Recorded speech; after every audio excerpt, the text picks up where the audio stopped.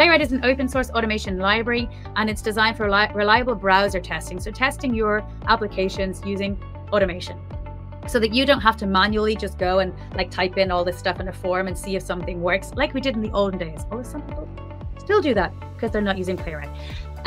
Playwright's about end-to-end testing. That's what we focus on. So it allows developers to write end-to-end tests that are reliable, because we include things like auto-waiting.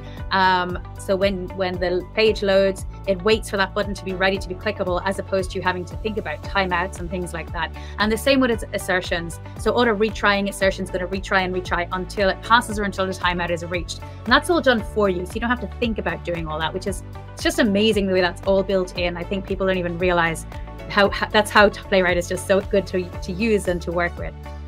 And then we've got the model context protocol. Now, there's probably already been a couple of talks about this already. You've probably already seen some of this. And if you're new to MCP as well, don't worry, because it's pretty new still. It's not even a year old, right? So it's the fastest growing thing ever in tech these days, but it's really cool.